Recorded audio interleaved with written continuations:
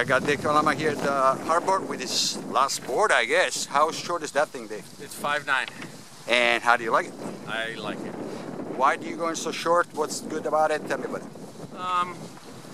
Well, since it's such a new genre of surfing, I'm trying to figure out where the ceilings and the walls are, which means I've got to push in different directions to figure it out. And you know, every time I experiment, I learn something new, and I like the direction, or I like the feeling I've been getting with going shorter. Going shorter though, you have to sort of massage and manipulate things a little bit to maintain volume if you want to go shorter.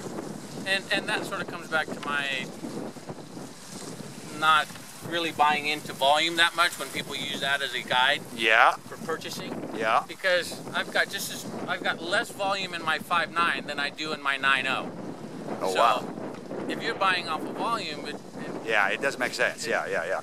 You know, volume's only a guide. It's not the entire thing. Cool. Combined with length and width and thickness, now you can make a pretty educated decision on if a board's right for you or not. Anyway, back to the subject. Yeah. No, but you did you answer my question very thoroughly. Thank you very much. Yeah. I do have another little personal question.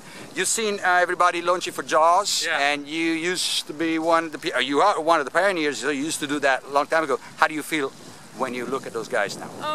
I miss it. You know, I miss being in the mix and getting that adrenaline and the nervousness and the camaraderie that goes with heading up there. Well, why don't you go again? Well, I pride myself on knowing when and when not to. And I'm at that stage in my life when it's time not to. I had my day. I had more waves than I ever should have had. So I'm thankful that I had to turn it off. Yeah, and that you were a lot less guys out too to contend with. Also, you did it at the right time. Thank you so much, Dave. I appreciate it.